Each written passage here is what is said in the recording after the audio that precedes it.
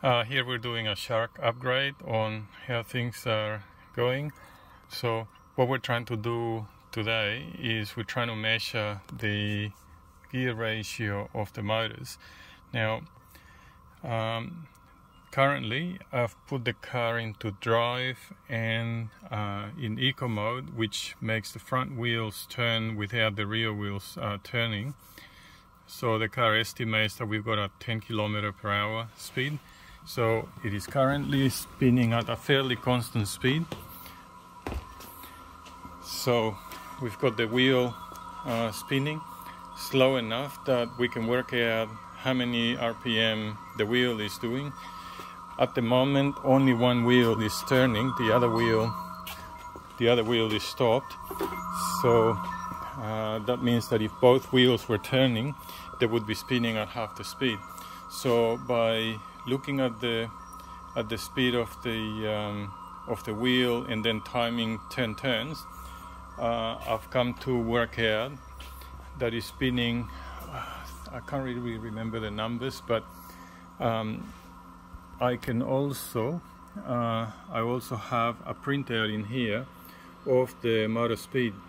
So from working out the speed of the front motor, which is at the moment is around 430 RPM, and counting how long it takes for the wheel to go around 10 turns, I can work out that the speed of the gear ratio of the front drive unit is around about 12.9 or 13 to 1.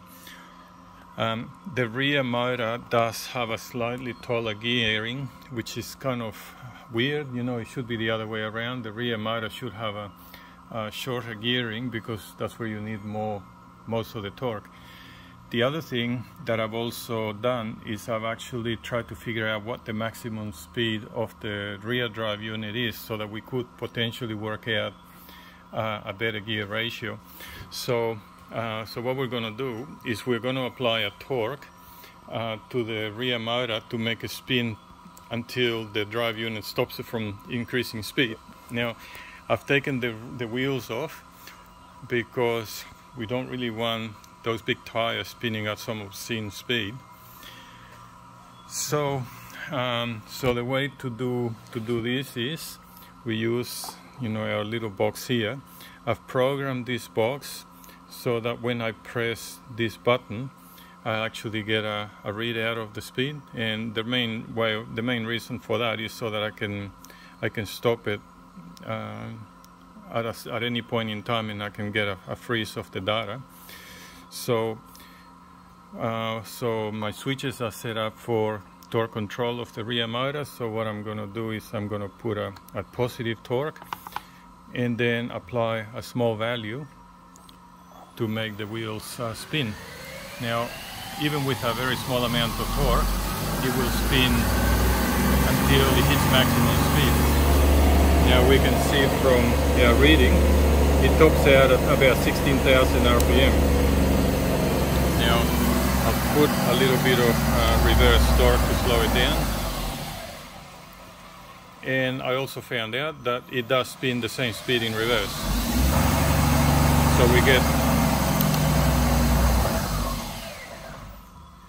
So we could actually drive this car in forwards or reverse at pretty much the same speed.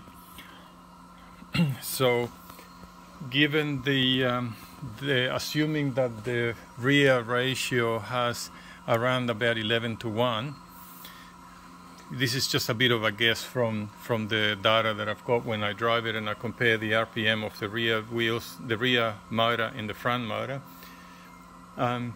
So that basically means that this thing would have a top speed of 250 km an hour, which is kind of pretty useless. So we could potentially re-gear the rear motor from, you know, the estimated 11 to 1 ratio to around about maybe a 15 to 1 or something like that, which would give us a top speed of 170 km an hour, which is still pretty useless.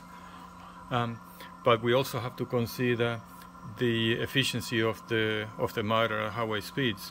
So the main issue is that as the motor hits higher speeds, eventually it needs to go into field weakening, and that makes it consume more current than what it really needs to do for keeping the speed.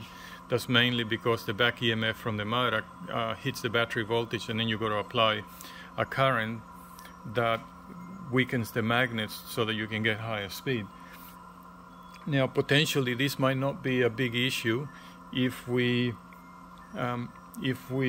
accept a little bit of inefficiency at highway speed, and we can drop the torque being applied by the rear motor, and we try to run on front-wheel drive at highway speeds. Now, this can potentially give us 1.5 times the actual torque of that we have right now, so that would probably fix many of the issues. So once we get the parts for this car, we're going to put it back together, and then we'll go and test it off-road and see exactly what's the maximum torque that we can request from the motor by driving it and seeing what it does. So we'll keep you up to date.